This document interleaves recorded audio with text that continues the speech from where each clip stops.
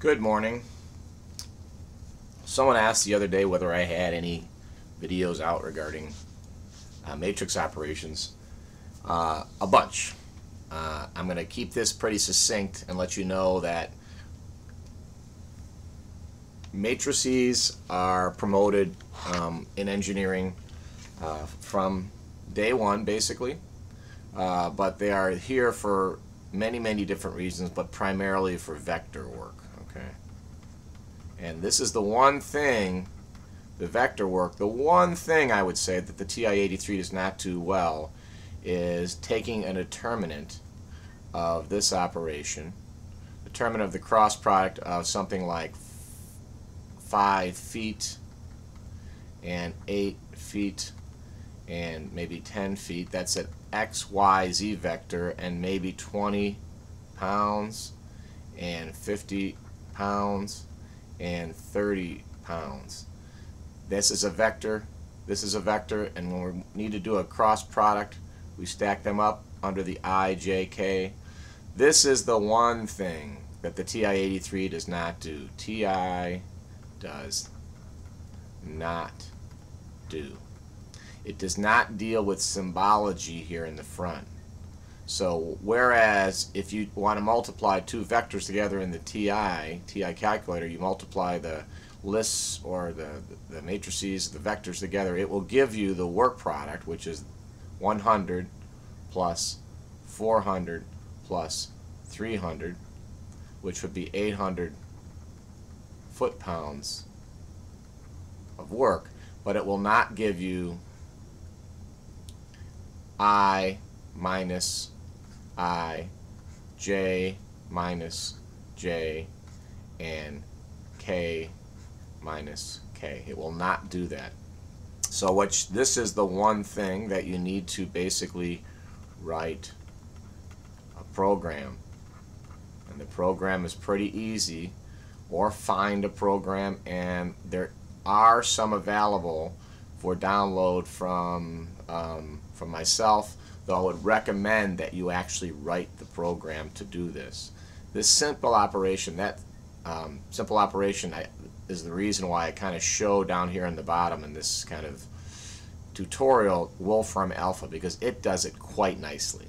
Wolfram has no problem doing this. So I'm going to go ahead and just see if I can erase this now. Working pretty nice. Erase this off. So it doesn't do that. So we'll erase all that out. So now we're going to go basically into what it does do, which is pretty much everything else. And I'll leave this first one to basically how to hit the program, where these things are stored. Sorry about all those.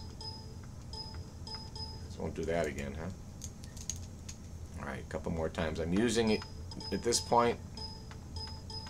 Okay, the beeping's almost over. I am using a bamboo pen interface in the center. On the left I have a TI emulator. Right over there is a TI emulator. That is PowerPoint for writing, and down here I have, just to remind you, you can do all this in Wolfram, Mathematica, and Ruby as well. I have that down along the bottom. So what are the basic matrix operations you want to do? Probably first and foremost is doing a determinant. So one thing you want to do is you want to learn to do a determinant. Determinant of a square matrix. The second one is to do an inverse. The third one is to transpose.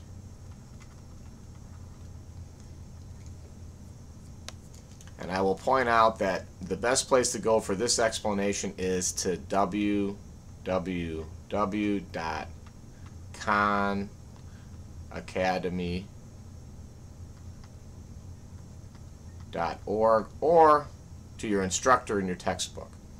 Alright. First, how do you get matrices in? I'm going to go the simple way here, or not the simple way, the way I think many people learn it in class. It is probably not the best way. The best way to go about doing matrices, and I'll do that in a separate video, is to augment a bunch of lists. Because usually a lot of what you're getting is you're getting information, one vector at a time. So 3x 3i plus 5j plus 6k.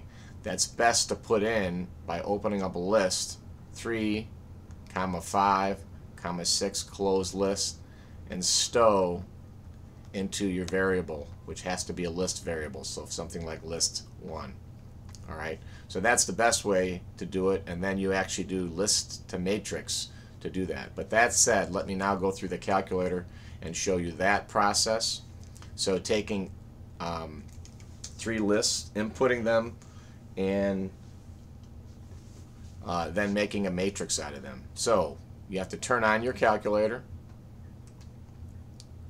and you have to remember that there are list operations here. Second list, that's where you get a lot of your list and math operations. You should be familiar with that. And second matrix is where you actually get both some mathematics and some matrix operation stuff. And I'm going to be a little bit scared about using the wrong matrix here, because this calculator, I guess if I don't save it, I'm fine. This calculator is stacked with a lot of pre-used matrices, which is just bad programming on my part. Alright, so that's where you can get at them. Realistically, you want to learn to do this for lists, however. I'm going to go ahead and put in 2 matrices, which I'll write out over here. I'm going to put in a matrix here, which is, or 3 matrices. One list, I'm sorry, is going to be 1, 7, 9. The next one is going to be 15, 6, and 47. The next one is going to be 83, minus 9, and these can be real numbers, and 104. Now, when you look at them this way, they can be just anything. The way we stack them here going across, 1, 2, 3 would be very often if we're going to be doing a multiplication. If in fact we were going to deal with that another way, we would have to transpose it. So I'm going to show you what this matrix looks like as it is, and then as we transpose it, and then eventually put a 1 stack along the bottom. So how do you go about doing that? Probably the easiest way, realistically, if you've got serious matrices besides the editor, and it's the most transferable, is to do this, enclose them in squiggles. So I'm going to do 1, comma, 7, comma, 9, close squiggles, which is a second here. I'm going to stow it into second list 1. That put that into list 1, and now I'm going to do open squiggles, 15, to go back here, 15, comma, 6, comma, 47, second close squiggles, stow it into second list 2. And then finally, third one, second squiggles, 83,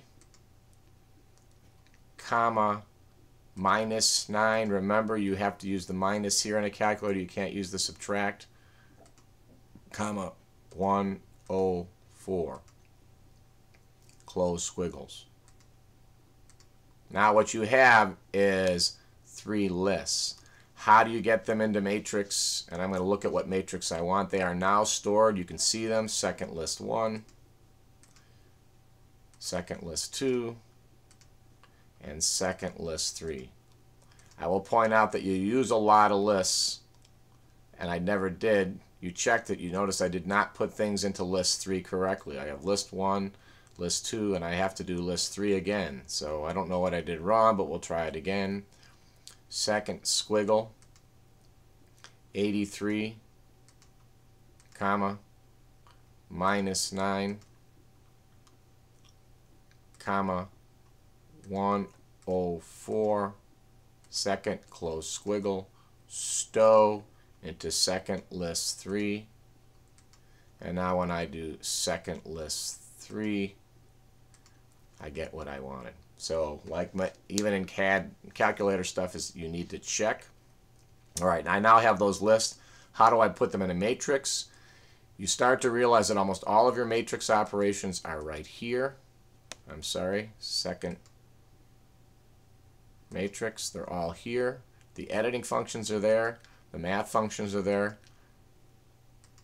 However, there is one really important one, which is here. It is the inverse. The inverse is not stored where you think. It is the standard inverse on a calculator, the 1 over, which means the same thing because it's the number that you multiply another number by to get 1, or the matrix that you multiply another matrix by to get the unity matrix. So if you look at here, I'm going to put these for now into matrix F. The receiving matrix in this case does not have to be the same. It will overwrite. So what am I going to do? I'm going to hit second.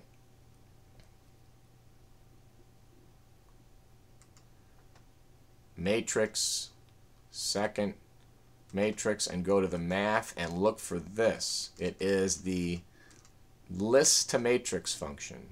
List to matrix function in the matrix. I'm going to now say second list 1, comma, second list 2, comma, second list 3, and the last thing I'm going to put in here is second matrix, and I'm going to put it in my F matrix. I close the parentheses, hit the return. Now your second matrix F is exactly what we put in. Alright, I'm going to now show you how you get first the determinant. Again, it does not work when there's symbology. To get the determinant, second matrix, you grab the matrix and you must pull it down. You can't key in these things. You have to pull them down. Second matrix, math. I did that wrong. You've got to do the determinant first. So I'm going to go back here, determinant, second matrix F, and in this calculator you can go back now, delete, you're good to go, close parentheses. You don't need to close them, but you should. It gives you the determinant of the matrix. So that's where you get the determinant. The next thing you might want to do at some point is to transpose them.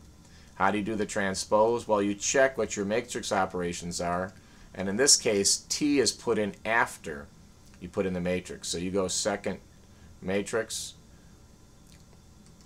go to the matrix, which is the F matrix, and then you go to the transpose, and that error type quit. Try that again. Second matrix F, second matrix math transpose. It transposed it. I'm going to transpose it back. Second matrix F, and actually when I did this I don't need to transpose it back because I did not store it. I'll just show you that it'll do it. It's going to show it to you again. Second matrix. Very often what you're going to do is I'm going to now transpose this, and very often it's a good idea to hit second matrix, stick it someplace else. So I can put it, for instance, into the E. And it does it. So that's the transpose. The final one I'll give you, and that's all the operations you need. How you use them later on, we use them much more extensively. We are typically working in a 4x4 transformation matrix, and we are doing matrix multiplication.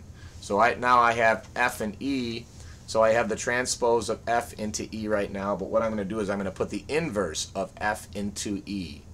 So I'm going to take second matrix F, and the inverse I'm going to get literally, it's right there. It's scary how that hides like that. I'm going to put that into E, so stole it into second matrix E, and now E is the inverse of F, which means if I do second matrix F, and you do not need to hit the multiplication now, times second matrix E, I will get what's called the unity matrix like that. And very often that will have some very small kind of numbers that are based on rounding, but you will get the unity matrix. That is all the matrix operations. I will put some other ones out, but that covers the three. I will cover then how to go about and use some of this in operations, especially with a 4x4 transformation and multiplication. Thanks for listening.